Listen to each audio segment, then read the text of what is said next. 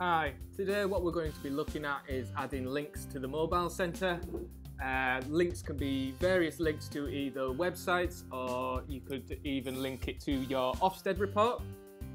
So if we go to our links tab in the mobile centre and then click add a link, the add link screen should just pop up now. All you need to do, give your link a name. I'm just using BBC Bitesize as an example.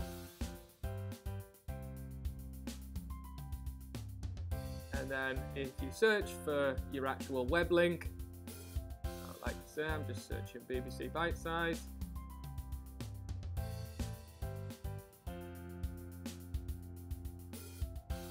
Then what you'll need to do is take the link from the top. So if you just copy that, go back to your page and then just paste your URL link there. You can change the icon, so if you feel any of the icons tie in with any of the links, then you can just scroll through these and pick and choose whichever one you'd want.